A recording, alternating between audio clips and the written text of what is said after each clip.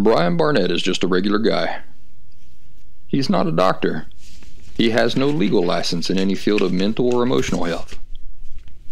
Brian Barnett merely shares the insights he's gained from his personal experiences for anybody who may choose to use such information as he or she personally chooses, while accepting full responsibility for his or her own individual thoughts, feelings, behaviors, and actions. Brian Barnett assumes no responsibility whatsoever for anybody's individual choice to expose himself or herself to any information that Brian Barnett shares, and by listening to this program, you're acknowledging that you, and only you, are responsible for your own thoughts, feelings, and actions. Happy Thursday, everybody. Welcome back to The Last Symptom. I'm Brian Barnett, the creator and host of The Last Symptom. So glad that I could have you back here with me this week. Have you ever heard of a place called Shakanohey? Shakanohey. Ever heard of that? Shakanohey is the Great Smoky Mountains in Tennessee. And Shakanohey is what the Cherokee Indian call the Great Smoky Mountains. Do you know what it means? It means land of blue smoke. As you know, my great beloved life mentor, Dave Selvage, was a Cherokee Indian. And he used to take me frequently to Shakanohey. And what a beautiful area. I thought I'd give you some facts about the Great Smoky Mountains, or Shakanohey, before we get started in today's discussions about emotional health and borderline personality disorder and all that stuff. Some things that you might find interesting. Did you know that the Appalachian Trail, for example, runs through the Great Smoky Mountains National Park? And in fact, it's a section that I've never had any desire to do whatsoever, because the regulations are so tight in there. They regulate it so tightly, and that just totally defeats my purpose for being out in the woods. You know, don't get me wrong, some regulations are necessary, but out there in the Great Smokies, they just go way overboard. For example, you can't just set up a camp anywhere. You have to be in a specific designated spot. You gotta have all these permits. Fires are extremely regulated. I don't even know if you can have any fires out there in the Smokies, but anyway, it's just completely takes the purpose out of the reason I go into the woods, which, you know, is meant to be an experience between you and nature, where the two of you figure everything out, not where, you know, a bunch of park rangers figure it out for you. But anyway, let's talk more about this great national park, the Great Smoky Mountains. How many acres, how big do you reckon the Great Smoky Mountains consists of? What kind of land area? Well, 522,419 acres of pristine wilderness. Now here's something that might surprise you, that you know, when you talk to people about the national parks, I think what comes to mind just right off the cuff for many people is they think of Yosemite, or they think of Yellowstone, right? But believe it or not, the Great Smoky Mountains National Park is the most visited national park in America. There have been more than 500 million visitors since 1934. Now, Dave, my Cherokee Indian mentor, you know, he'd always take me on vacation there to the Smokies, and we got to talking about that one time.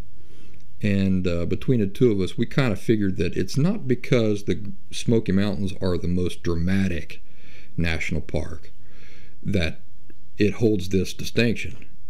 Rather, it seems to me that it's where it's located. It seems to me that more people, it's accessible to more people just to kind of because of where it's located. But it is the most visited national park in America.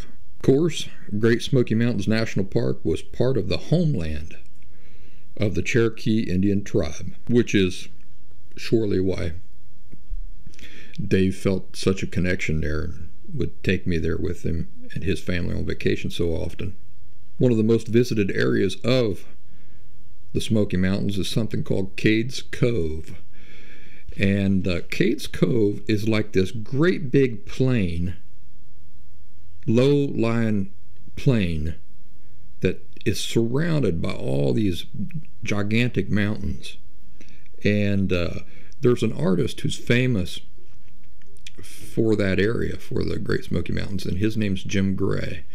In fact, I got a couple of signed prints of his hanging on my wall that were gifts from my mentor, Dave Selvage. And they're by Jim Gray. And of course, I'm very fond of the artist, fond of a lot of his work. My ex-wife Diane and I honeymooned in the Great Smoky Mountains. And one day, we were riding around Cades Cove, and I saw this artist out there painting the mountains. He was in Cades Cove there painting, and I started criticizing the easel he was using to paint. I think I was trying to show off for my new wife, my new bride. But I said, look at that. You see that easel he's using? Very poor choice of easel. That guy doesn't know what he's doing. I come to find out that was Jim Gray, the same artist that I slobber all over and love. And here I was criticizing his easel and accusing him of not being a real artist because he didn't know what kind of easel to use. But that was him, so I got to watch him painting in Cades Cove for a brief moment. Listen to this. More than 10,000 species of plants and animals are known to live in the Smokies, and estimates as high as an additional 90,000 undocumented species may also be present there in the Great Smoky Mountains. Over 100 species of trees grow in the park. Yeah, look at this. Here's another fact. Listen to this. There's 850 miles of trails and unpaved roads for hiking in the Smoky Mountains, but get this. There are 3 shelters. What can you do with 3 shelters that you absolutely must stay at?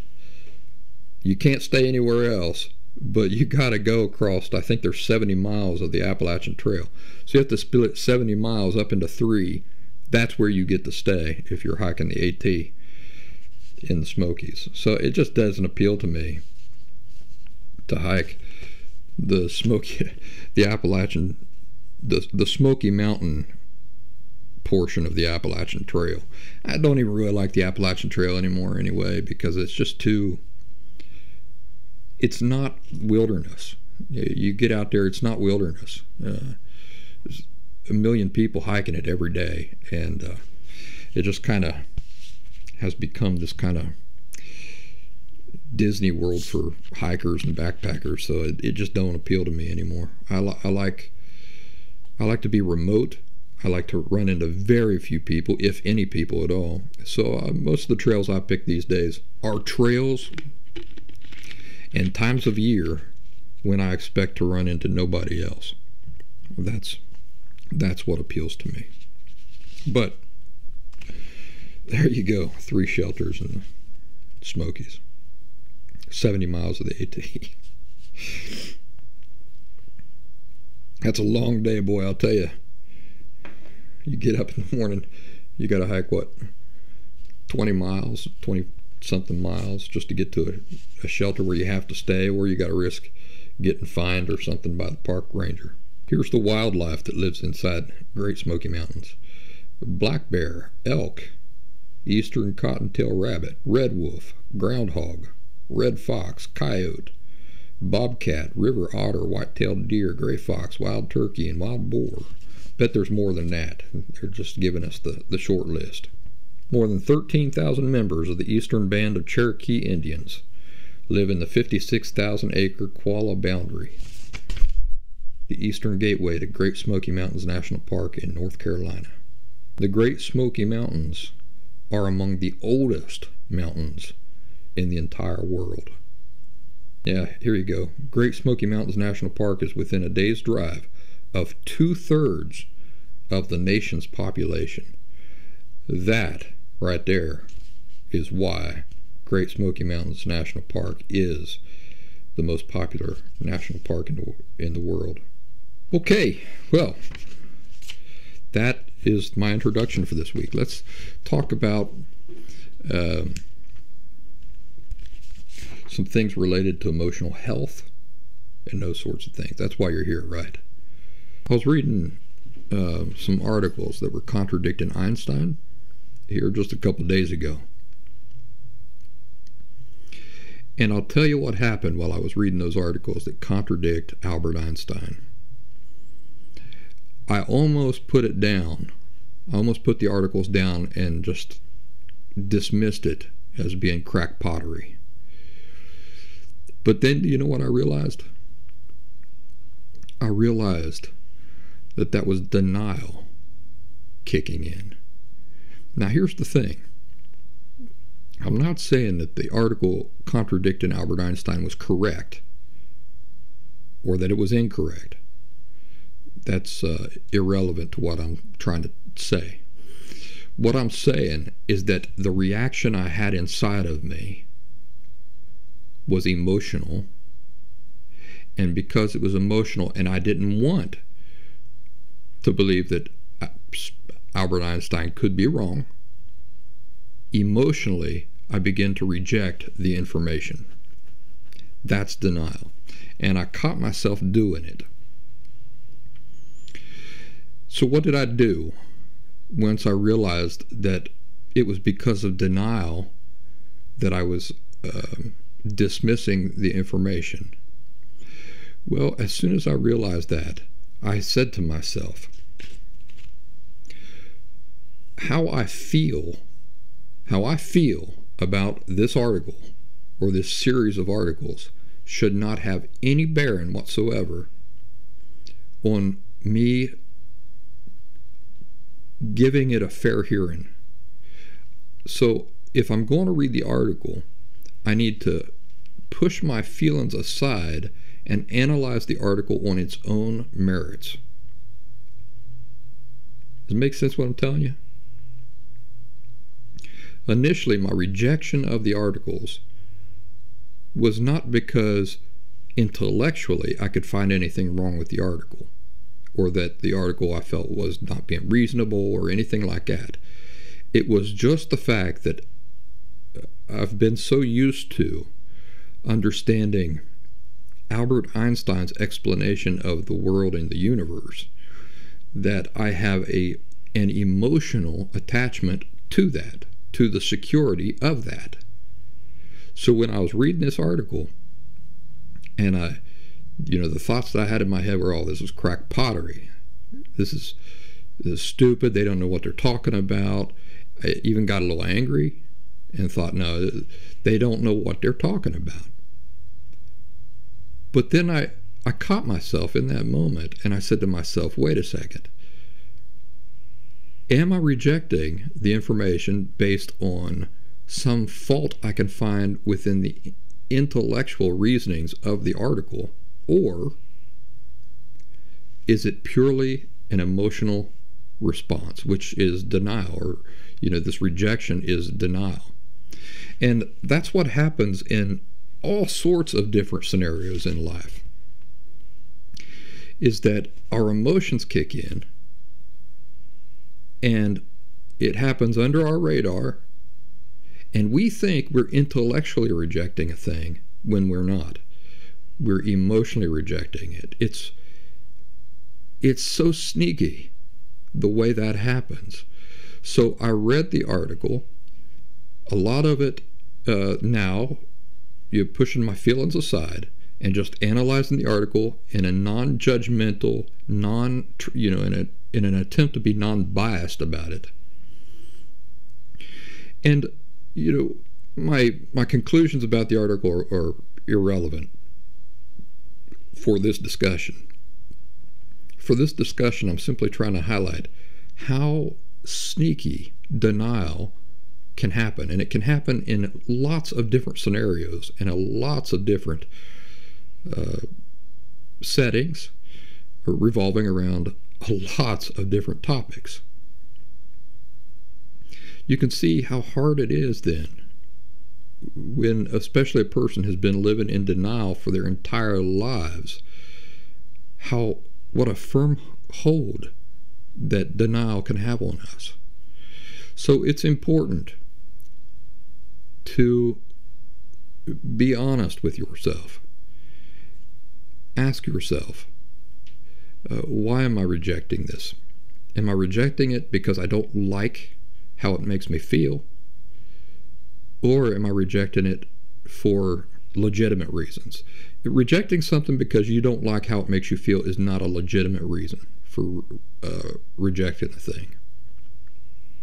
A legitimate reason for rejecting a thing is that it's false, truly inaccurate, and you're able to analyze the thing kind of in a non-biased, in a way that's kind of disconnected from your feelings, so that you can analyze the thing intellectually honestly and emotionally honestly without your feelings saying, well, I just don't like it, so therefore it's not any use to you. The reason I bring this up is because this happens to me all the time. People who read my articles, something about the article, because it contradicts some kind of established thing that they take comfort in, they say that the article's baloney, that my entire body of work is baloney because of how it makes them feel. Now, they don't know that that's what they're doing. They don't know it's because of their feelings that they're rejecting the whole thing. But it happens all the time. And here I caught myself doing it to somebody else's article over scientific stuff, over Albert Einstein, theory of relativity and stuff like that. So I just thought I'd share that with you. Still happens to me, and I've been at this now for a long time. What is it now? 13, 14, 15 years I've been doing this.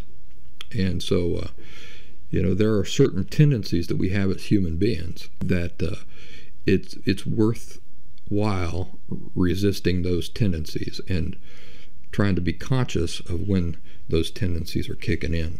Because if you think about it, whatever's true is true no matter how you feel about it. And whatever's false, whatever's complete bullshit, is bullshit no matter how you feel about it. No matter how much you want it to be true,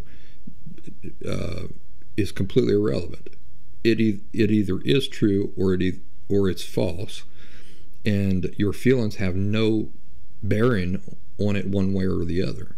So each one of us should really, if we're genuine people, our objective should be able to see the truth, see what's false, no matter how we feel about those things, which is acceptance. I think we're going to be talking about acceptance here a little bit more in just a bit.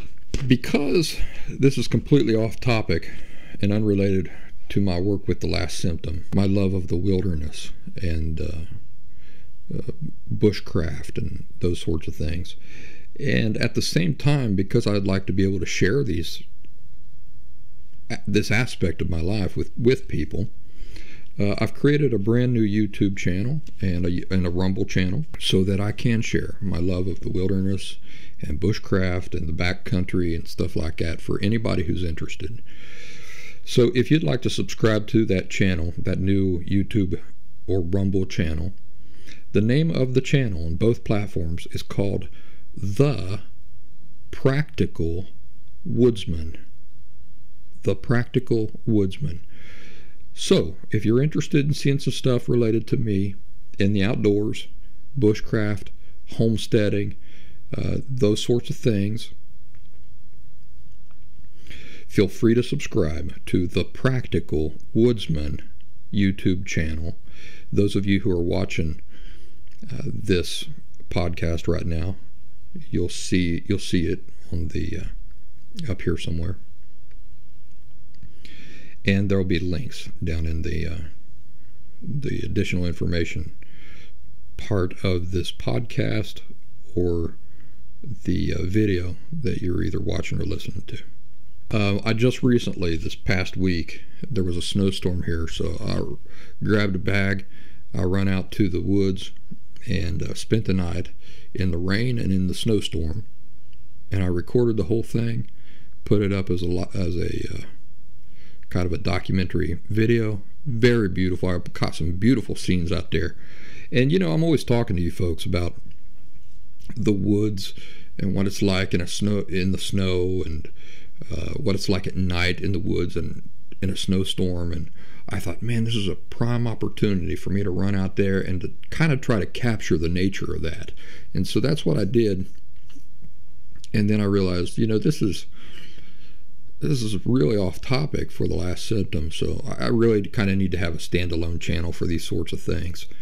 So if you'd like to see that whole video, and I've also got some shorts that I've been able to upload there, I recommend you subscribing to The Practical Woodsman, and then you'll get to see it every time that I go out of the woods. I'm going to be talking about gear. I'm going to be talking about technique, fire starting techniques, techniques for staying comfortable out there, and all those sorts of things. So, hope you like it. Before we go on, let's go ahead and do the announcements. TheLastSymptom.com, that is my website full of free resources for those who are interested in understanding emotional disorders, particularly borderline personality disorder, and authentic and permanent recovery from emotional disorders.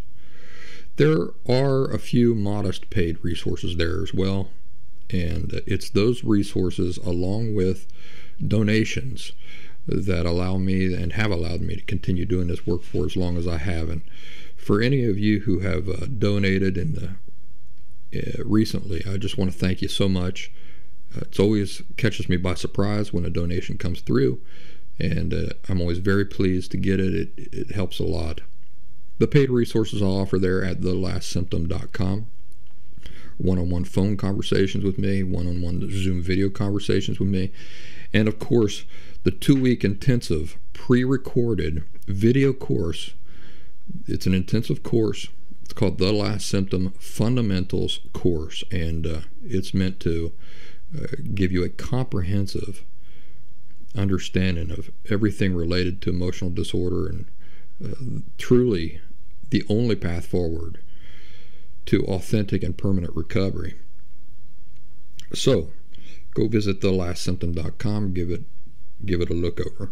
The Last Symptom has a really nice online community of like-minded people who are working on the same types of things, and it's located on the Locals platform. That's LOCALS.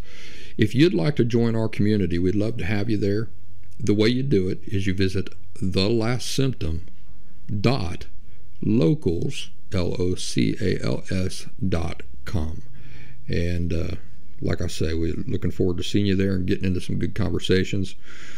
You share posts there, videos, images, live chats. There's all sorts of things. One thing we've been doing here recently is we've started this new tradition of having Unhealthy Memes Monday. So on Mondays, we will share memes that we found on the internet that present themselves as beautiful or nice, and we analyze exactly why that meme or those memes are particularly very unhealthy. It's turned into a really nice exercise, and folks are having a good time with it. Of course, on Fridays we do Comfort Food Friday and also Forecast Friday. So we share the forecast that each of us are experiencing in our neck of the woods or neck of the world, and or we share some an image or a recipe of our favorite comfort foods. And so it's not all business. We do have a lot of fun. One conversation we had there on the Last Symptom community recently was a conversation about, are you ashamed of being normal? In that post, I talked about how one enormous breakthrough for me in my authentic recovery from borderline personality disorder was this shift in perspective that I made from believing that I should have no human flaws or tendencies. It really used to be my way of living, was that any flaw that I could perceive in myself had to be eliminated or pretended away mostly. Because there are flaws that you have as a person. You know, all people have flaws, and so most of the flaws that I was so hard on myself about, I would just pretend away, because there was no fixing flaws that can be attributed simply to the human condition, right? So I just pretend them away. And it wasn't just like physical flaws. I'm talking about behavioral flaws, weaknesses about myself, and those sorts of things. But I went from believing I shouldn't have none of those to then embracing many of those flaws and embracing them as amusing and natural to being a human being. I began to kind of celebrate them, to be honest with you. And I'm not talking about things that can and must be fixed. I'm talking about things that are just part of the natural human condition, that just make me human. So instead of me insisting that I be some kind of superhuman above other people, I began to take comfort and accept that I'm just a normal person with normal flaws, with normal tendencies, and those sorts of things. You know, think about sex, for example. Some of your sexual fantasies and stuff like that. You know, how ashamed would you be if somebody knew some of your secret sexual fantasies? But what if you begin to accept that you're not the only person that has the fantasies like that? I mean, there are books that sell millions of copies and movies that rake in millions of dollars based on fantasies like that. And why do these movies and books do so well? Because there's a whole lot of people out there daydreaming about the same stuff, right? But that's the kind of thing I'm talking about. That used to be, it would have shamed me, and I would have thought, no, I need to be above that. I need to be better than that. And I went from that to, well, you know, it's kind of normal. It's kind of normal. I'm not the only person thinking that way or desiring that, and those sorts of things. So this meant that things that I would have once felt intense shame for, and that other people could weaponize against me to shame me, no longer had any power over me. You see that? Once I stopped viewing myself as somebody who should be superhuman, and I let go of that big lie, and I begin to accept that I'm a normal person, that as a human being, if I want to be accepted as a human being, that means being accepted for the tendencies and the flaws of a human being. And as soon as I accepted it as being natural to being a human being, it meant that I no longer had to feel ashamed about it. And because I no longer felt ashamed about it, other people couldn't weaponize it against me anymore. So we've talked in the past about how Fred Rogers from Mr. Rogers' Neighborhood is famous for having said that anything human is mentionable, and anything that is mentionable is manageable. So sort of the same thing we're talking about here right now, about letting go of this idea that you're not allowed to be flawed. You're not allowed to be a human being. You have to be more than a human being. It's kind of the whole reason why I did the infamous sex episode back, I think it was in the second season. It wasn't just so that I could talk about my sexual conquests and stuff like that. It's that, you know, the whole purpose of it was this. Everything that I have done, everything that I've fantasized about, all of my sexual cravings and desires, as embarrassed as it might make you feel, it's normal. It's natural. Those desires are natural. Those cravings are natural. It's part of the human condition. Now, I'm not saying that just because a person craves a thing, or just because they have a desire, that it's healthy to just grant yourself every desire. That's not what I'm saying. What I'm saying is that having the desire in and of itself is natural. I'm not saying that morally it is okay to go chasing and fulfilling every single secret desire that I walk around with. That's not what I'm saying. What I'm saying is that having the desire at all is natural. It's a natural part of the human experience, of the human condition. So we were talking about this on the group, on the Last Symptom community there on Locals. And you know, I brought up Fred Rogers again. But the way that I applied this was, I told folks to think about the pictures folder on their phones. If somebody got a hold of your phone, got a hold of your pictures in your phone, got into the hidden file of your phone, would they be able to terrify you, blackmail you, or shame you with what's in there? Now, don't worry, I don't have access to your phone. I'm just asking you, it's a thought experiment. Think about your phone right now.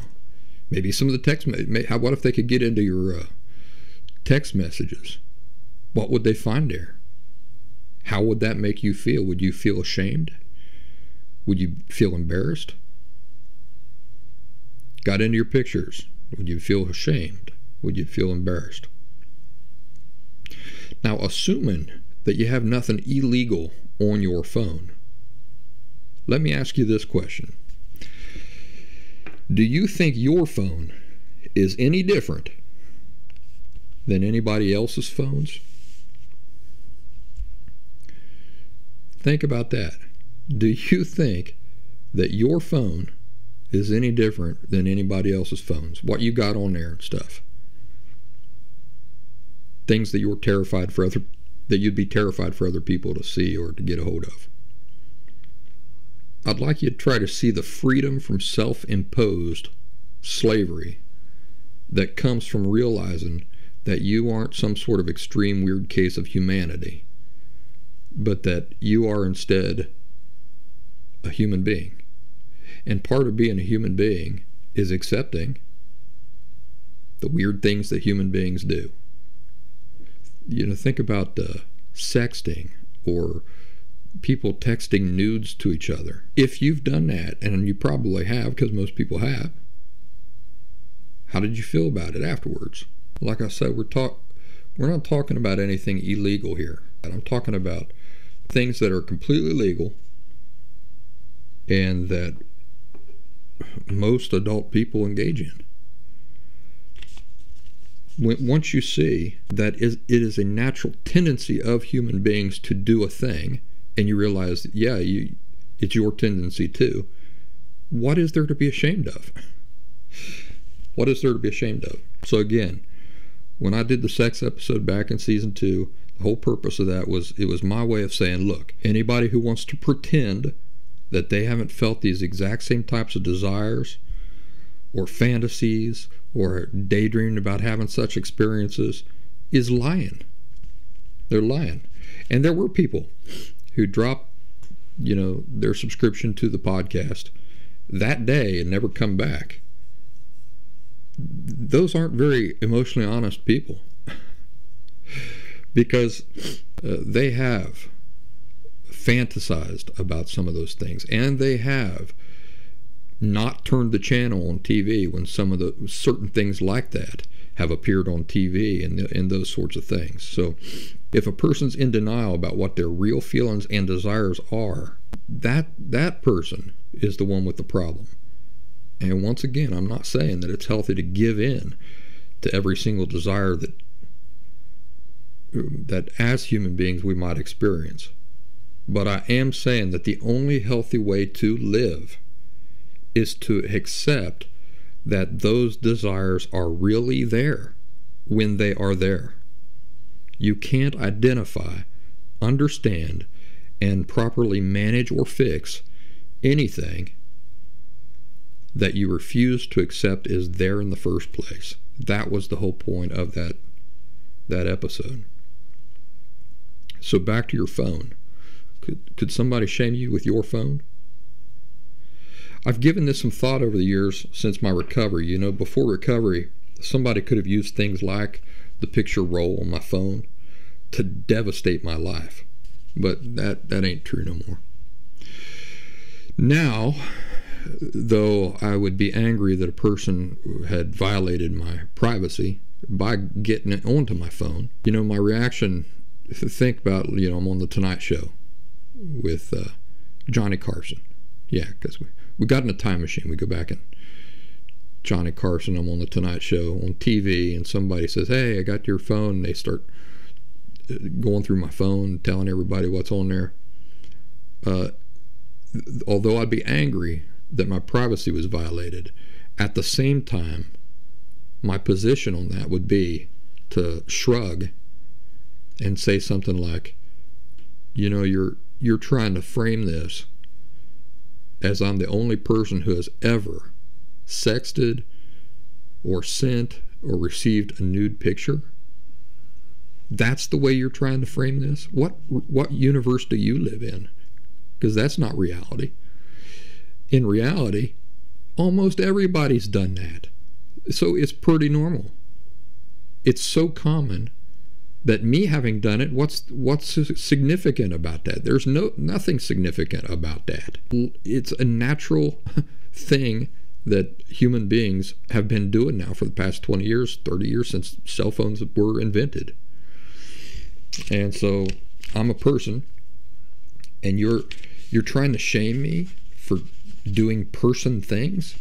You know, you're trying to shame me for doing human being things? That's kind of rich. But the point is, I wouldn't feel any shame, because I know there's nothing shameful about being a normal human being. Here's an excerpt from an article I read the morning that we had this conversation on the Last Symptom community that really drives the point home. Now take note of the fact that apparently so many people are ashamed of being normal that Google has to pretend that their users want to hide pictures of puppies. Here's how it goes.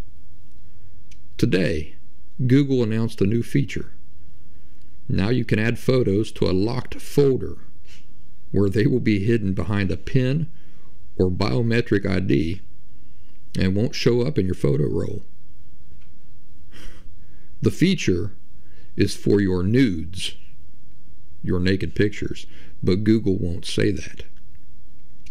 Google executive Satan the Devil explained, this feature would have been helpful for me last year when we surprised our kids with a new puppy and we needed to hide the photos before we brought the dog home. See what she's doing? She's trying to say that the reason why they invented that feature is for something as rare as wanting to bring a new puppy home. What do you think happens more? People hiding nude pictures or people bringing new puppies home? I'd say new puppies happen far less. Taking, storing, and sharing nude photos is an extremely common thing people do, the article goes on to say. Survey after survey over the past decade has shown that most adults sext, and a lot of them take or store nude photos and send them to partners. It's pretty normal. Yet when Google wants to announce a feature that helps people do it more safely, it has to hide behind secret dogs. That was from the article. Google just revolutionized your nudes but won't admit it, by Eric Ravenscraft. Here's something interesting on the Last Symptom community. at thelastsymptom.locals.com. I recently conducted a super duper scientific poll, and I asked, which is better for contemplation and reflection? A video or a photograph? Let me give you a second to think about that. Which one is better for contemplation and reflection? A video or a photograph? Here's some of the comments, and then I'll tell you how the poll turned out. Although I voted for a photograph, I prefer both for contemplation. I voted photograph because I can just look at the photograph and reflect back on the moment at a later point of time. This can even be done when I'm busy with my day. With a video, I can't do that. Also, if this is about something in someone else's life and they're describing the moment, then I would prefer a video. I like to know all the details surrounding the story. For reflection of it, I would like a photo. For me, a video is for getting in everything there is to know about a moment or a thing, but a moment is there for thinking back on the same thing later. I'm really curious about you folks listening or watching the video here, what you prefer. What do you find better for contemplation and reflection? Somebody else says, in a video you can see the subtleties and how someone really feels. In a photo, you can look really happy but not be happy at all. Well, I would argue that that's true for video too. Another person says, my gut says photograph, because if the picture is meaningful enough, it stays in your head for a long, long time. When I analyze a picture, there's more room for me to come up with my own interpretations and take things from it. Somebody else said that a photo can be viewed without the noise, reveals more inner thoughts and reflection with quietness and solitude. Another person says, although I voted video, I thrive in both. All things considered, I choose video because it paints a clearer picture of movement, degrees, and frequencies of gestures.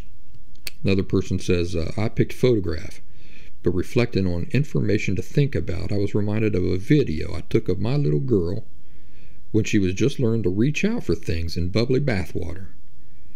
I remember filming her and what I was focused on, and then years later watching it back and noticing what she was focused on, her pride in reaching her goal. I felt so bad that I had missed the real moment. Very interesting. I was sorting my video and photo collection, which is what made me think of this and made me create the poll in the first place. So here's the way it turned out. 42.9% said a video, 57.1% said a photograph is better for contemplation and reflection. My vote was for a photograph. Strictly for contemplation and reflection, I prefer a photograph. It captures a single moment in time. It's quiet. You're not distracted by sounds or movement or anything like that. You can really sit there and kind of get drawn into that specific moment without distraction. So that's my vote. But anyway, I'm curious what you folks would think. So if you get to hankering, why don't you jump on to thelastsymptom.locals.com, scroll down, find where that poll is, and go ahead and place your vote. On the Last Symptom community on Locals, it's pretty relaxed. It ain't like the old days, wherein when I was on other platforms, I was pretty militant about various things. When I was first getting started with the Last Symptom, on this new platform, on this new community, many things relaxed, and it's just because of the nature of the platform. It's different than the old groups, and so I can be more relaxed. And but I wanted to tell you one guideline that I have in place, and I just kind of wanted to talk about this for a minute. In the old days, when the Last Symptom was first getting started, and that was loath to talk about what platform that was, but it was Facebook. I would ban links and references to other voices on the subject of emotional disorders, borderline personality disorder specifically, within that group. And the reason why I would do that is because there was absolutely no way I could spend my time reading every single book by other people or watching hours of other people's videos to verify that their messages did not conflict with the Last Symptom in any way. My intention with the Last Symptom has always been for it to stand out as uniquely straightforward, cohesive, comprehensive, accurate in itself. If I have 1,000 members all recommended books that not only contradict me, but contradict each other even, just a great big orgy of conflicting theories and opinions, this does not help a single person make authentic strides toward real recovery. In fact, it really only serves to muddy the water for people who are already having a hard enough time sorting the details of those things out. So that's why nobody needs to be reading 10 different conflicting sources on the subject of borderline personality disorder. I don't even understand why a person would do that. The only thing anybody needs, now listen to what I'm not talking about preference or what you enjoy. I'm talking about what a person needs. A person who has an emotional disorder, has borderline personality disorder, what do they need? Well, it's pretty obvious what they need. They only need one source of information that is accurate and comprehensive and can help the person stay focused on what really matters and discard anything that does not matter. Right? That's all a person needs. What else would you need? If your interest is in genuinely ridding yourself of an emotional disorder, of borderline personality disorder, of narcissistic personality disorder, of any of these things, if your interest truly is ridding yourself of these things for real, what do you need? All you need is a comprehensive source, one source of information that is comprehensive and accurate and can help you stay focused on what matters and to disregard all the stuff that doesn't matter. It's just a time waster, time and energy waster. So I've said it a million times, entertaining 100 different sources of information is alluring. I understand that because you keep in mind, at some point I was just getting started. Years ago, I was sitting down and I was just getting started, and I had all this endless amount of resources and information just waiting for me to pick through, and that's alluring. It's alluring to have all of that information because it makes you feel like you're accomplishing something when you're not. So think about me sitting around reading dieting books for a year. I dedicate every evening. I come home from work, I sit down, and I just crack open one of these diet books.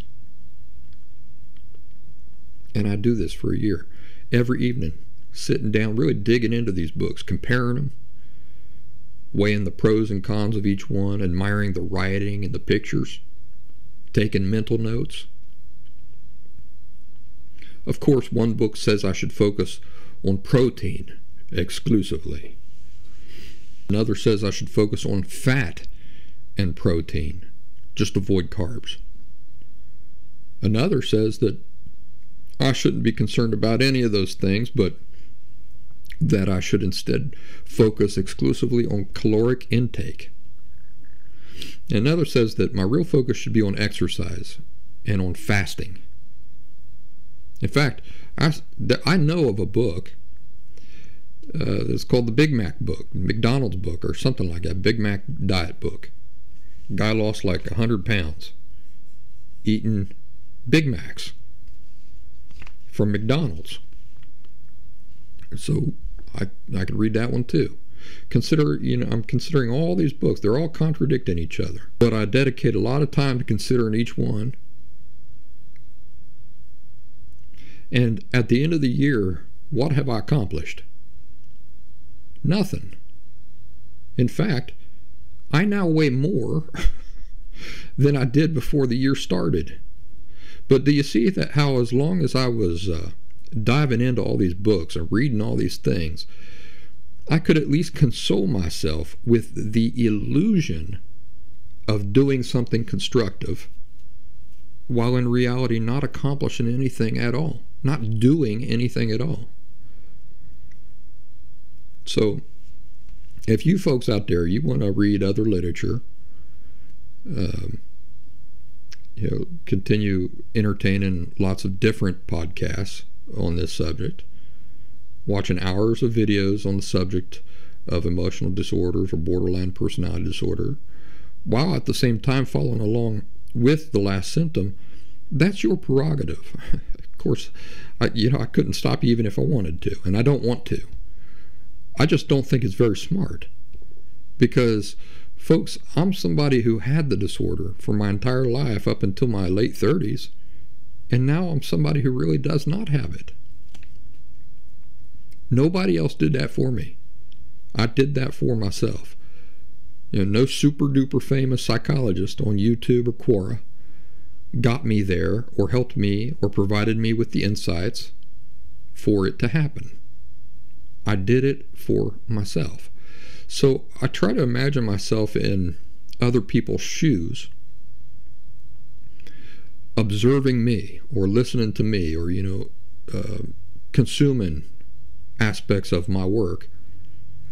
And I tried to imagine if I'm somebody suffering from borderline personality disorder, or let's say I'm in a relationship with somebody else who has it, I can't help but assume that upon discovering The Last Symptom, I wouldn't drop all of the books that I've been holding on to and really throw myself into trying to understand exactly how the Last Symptom guy did it. And then paying almost exclusive attention to him and working to get the same results. That's what I would do if I were not me. But I guess if I were not me, but I still had the same tendencies. That would be my tendency. If I were in a state of desperation, nobody else is bringing me any positive results or anything, and I start hearing me talking about how, wow, yeah, I lived with it almost till I was 40, and it took me about 7 years, but I finally got it out, figured it out, eliminated it. I've been living for years now without it. That would get my attention. I would, whatever YouTube channel I was subscribed to, I would unsubscribe. I would be focused on the guy who did it, on the guy who was once in my same situation and who now was not. So think about that. When I start talking about when I start talking about this process, and I tell you that something matters, but that thing seems insignificant to you, and when you look around at your other sources of information, they don't seem to be placing much importance on that thing. If I were you, I would assume that The Last Symptom is right and everybody else is wrong. Because obviously, if I manage to authentically rid myself of the disorder, and I'm telling you that a thing matters, there's a reason why I'm telling you that. It's because it is necessary for authentic recovery. I wouldn't tell you it was if it wasn't. On the flip hand side, the opposite is also true. If I tell you that a thing is irrelevant, that thing is irrelevant to recovery. But your other sources of information are telling you that it's one of the most important things that you need to be focused on. I would trust me.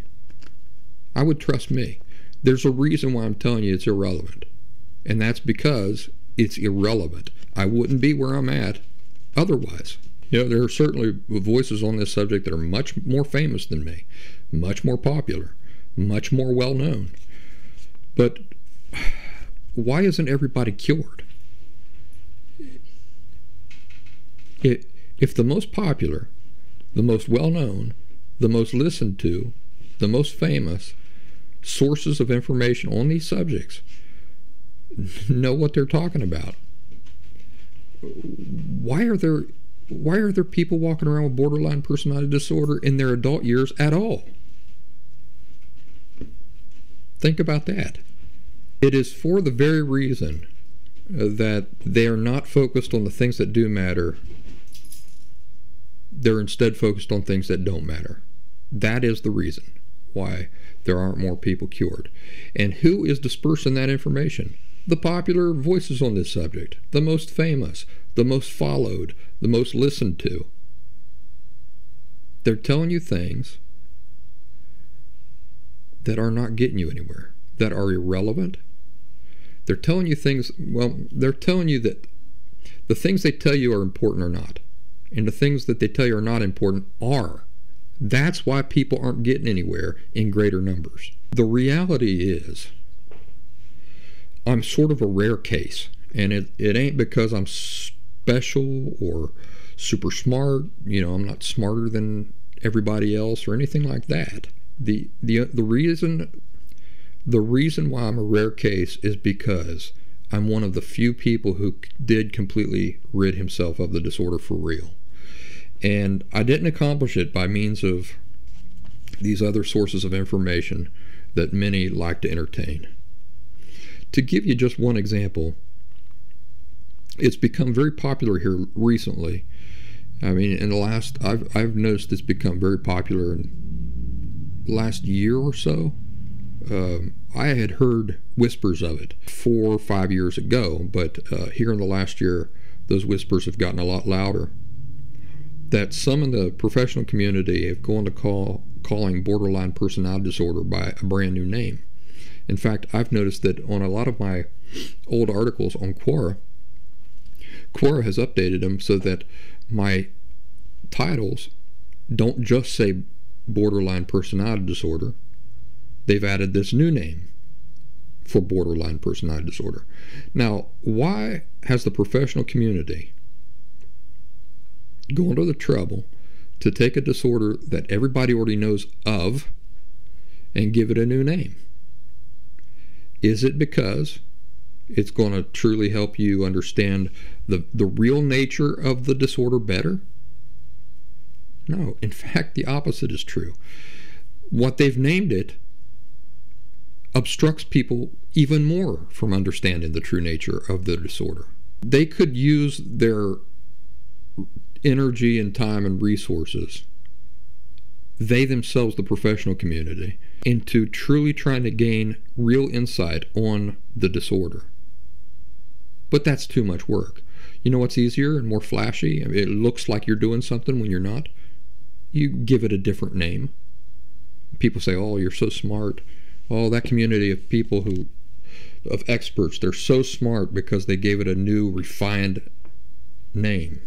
But this is like a lady who wishes she could renovate her bathroom, but she can't because she doesn't know anything about carpentry or plumbing.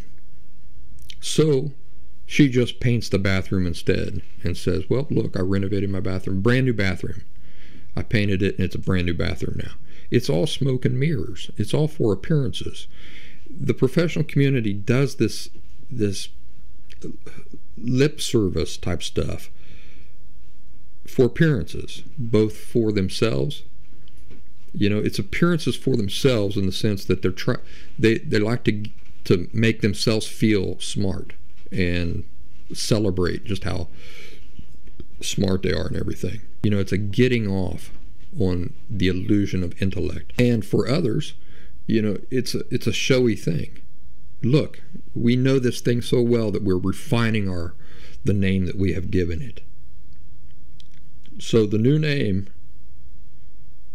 for borderline personality disorder that some have embraced is emotionally unstable personality disorder. The name itself asserts that some people have more stable emotions than other people. That is horseshit.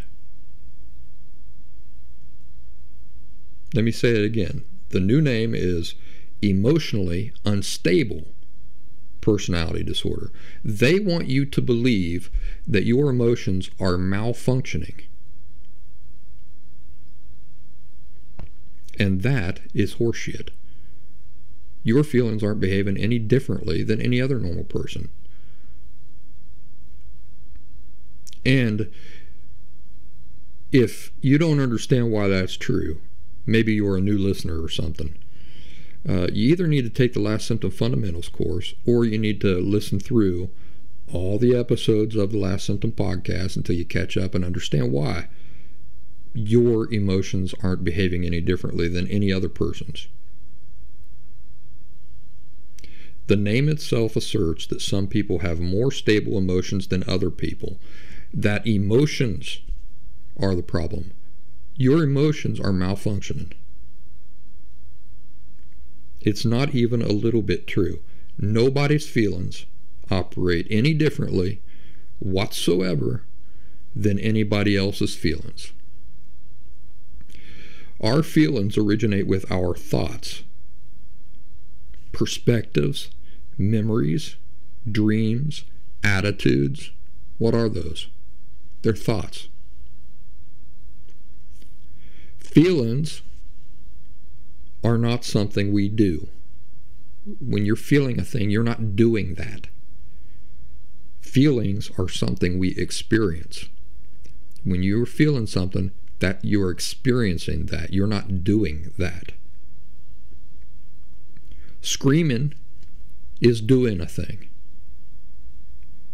Feeling like screaming is not doing a thing. Feeling like screaming is instead an experience you're experiencing. You're not doing it, you're experiencing it. Because feelings aren't something we do, but instead something we experience, the idea of people being able to control their feelings is a lie and a complete myth. Doesn't it make you angry? It makes me angry that the professional community, the community of people tasked and supposedly qualified to be providing you information about your disorder, can't even get that right. They don't even know that a person can't control their feelings. It makes me angry. It's so unjust, the fact that these people get away with this nonsense. Controlling feelings is not something human beings are even slightly capable of. It's like saying that you should be able to control what the temperatures are going to be in your neighborhood tomorrow. You will experience whatever the temperatures turn out to be, but you don't have any control over what the temperatures will be. When you observe a person who seems to be perfectly in control of their feelings, are they controlling or regulating their feelings? Not even a little bit. No. They're regulating their thoughts and their outward behaviors, but they are not regulating their feelings. Now, it's true, if you have an emotional disorder, you're used to your feelings being volatile and seemingly more exaggerated than other healthy people. But it's not because your feelings are malfunctioning, and it's not because of your failure to regulate your feelings, something that you can't do. That is not a capability that human beings possess at all. Your feelings have nothing to do with it at all. Instead, it's the perspectives and attitudes that you live with that explain the way your feelings naturally behave. So if you were to take any other perfectly healthy person and give them your same perspectives and attitudes, and then you put them into the same situations where you say that your feelings are behaving erratically and out of control. Guess what? Any person sharing your perspectives and attitudes in that same situation, their feelings would behave almost identically. It's not your feelings. It's the perspectives and attitudes that people live with. That's why their feelings behave the way that they do. It's not the feelings' fault. It's the fault of the perspectives and attitudes that a person lives with. That is the bold truth. So the professional community and these quote-unquote experts, even in the choosing of a new name for a disorder that they never genuinely understood to begin with, even in the choosing of a name, their work primarily interferes with you ever authentically recovering from it. They want you to believe that your feelings are the problem. They're unstable, quote unquote, you see. There's no such thing. There is no such thing as a person having unstable feelings. A person's feelings behave directly according to the perspectives and attitudes and situation that a person finds themselves in. If a person is acting calmer in a situation where you're freaking out, it's because the person who is calm has different perspectives and attitudes with which they are interpreting that experience. Period. But the professional community want you to believe that your feelings just act that way on their own, like a chemical reaction or something. That your feelings are defective. You're defective. It's all you and your feelings' fault. What is it? What was the root cause of you developing a disorder in the first place? The message from your parents that you're defective and your feelings are defective. And you go to the professional community, here they come up with this stupid goddamn name that tells you what? That you're defective and your feelings are defective. God, it makes me angry. What's the truth? The truth is that you simply adopted some unhealthy attitudes and perspectives that need corrected. Once you do that, your feelings will naturally adjust accordingly. So the same people charged with helping you are in fact actively working to prevent you from getting better. Now, I'm not saying that they do this with malintent. Not all of them. But when their interest is in appearances, more than actually helping you, when their primary focus is appearances and getting high off their own sense of intellect rather than truly helping you, then it is kind of with malintent in it. I mean, really, it's self-interest. Self-interest over your suffering is the reason for them doing this. That and complete incompetence. Complete incompetence. And then they drive around in their shiny SUVs, hobnobbing with the elites in society, while you continue to suffer, and they keep you there. It should make you mad. The same energy that these charlatans spend painting the bathroom could be used to gain genuine insight on these disorders, but no, that doesn't cause much attention and does not appear as smart. That sort of work happens in quiet spaces, doesn't it? Away from people, and you don't get attention that way. So all of this is a long-winded way of saying that almost every other voice on the subject of borderline personality disorder that I've ever encountered, and on emotional disorders, those voices fundamentally conflict with my work and the things I teach. No, not everything they claim is completely false, but there is enough in there that is total horseshit that I don't want my work and the Last Symptom to be anywhere associated with them. So, if you join the Last Symptom community at thelastsymptom.locals.com and you're there to learn, it's not a good idea for you to be recommending other people's books and to be recommending other voices on these subjects within our community there. think about this, unless you've completely recovered from your emotional disorder, until that happens, and unless that happens, it's probably not a good idea for you to be recommending books on that subject to other people, period.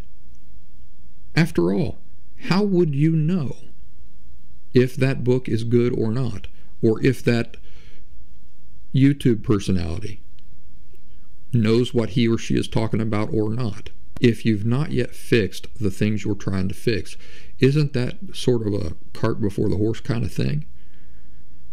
The proper way to go about it is to concern yourself with authentic recovery. Make that happen first. Once you do that, then you'll be able to look at information and vouch for its accuracy and all that. You will know, because you'll know what worked. Also, circling back to the diet books we were talking about earlier, it ain't enough to just speculate and read and talk about a thing for forever. You know, at some point, if I want to lose weight for real, rather than just reading about losing weight or theorizing about the best way to lose weight, I will have to settle on a single attack approach, won't I? And really give it my all. Otherwise, what I'm doing is just wasting time, but doing so in a way that at least appears like I'm really busy and involved. You should be interested in really ridding yourself of the disorder so that you don't need me, you don't need anybody else. You can instead be a source of information for other people trying to do the same thing. That needs to be your focus, not taking comfort in reading and entertaining 9 million different voices on the subject and those sorts of things. So I had a lot of things to share with you today. I just printed off a bunch of stuff, and I didn't even get through a fraction of it. So I guess that's information for next week. I would like to see you over there at the Last Symptom Locals community, and people coming in all the time into our community, but not everybody is involved there. What I mean is that not everybody is really active and giving an exchange of dialogue and stuff like that. So if you are considering joining the group, if you'd like to lurk and just get what you find useful to you from the group without participating too much, that's up to you. I don't want to give you a hard time about that. But I think that when people participate and they have conversations, they contribute, it's a more enriching experience. So that's just something to think about. Think about the fact that if nobody wanted to participate or interact or communicate, it'd be a pretty boring place. And then we wouldn't have a place. It's because nobody would want to do any talking. It'd just be me all the time. So just something to think about. I hope you're all doing well, and I hope you enjoy seeing my adventure out in the woods. I've got tons of video content of me doing bushcraft and survival and homesteading and all these things in nature, but really being out in the wilderness and interacting with the wilderness. I've got so much content that I've accumulated over the years. It's just going to take me a long time to sort it out, get it up onto the Practical Woodsman YouTube and Rumble channels. But I do have some good stuff there now if you want to look at it. Folks, I hope you have a wonderful week. I'll catch you next week. I've got a ton of stuff to talk about, and I hope you take good care of yourselves.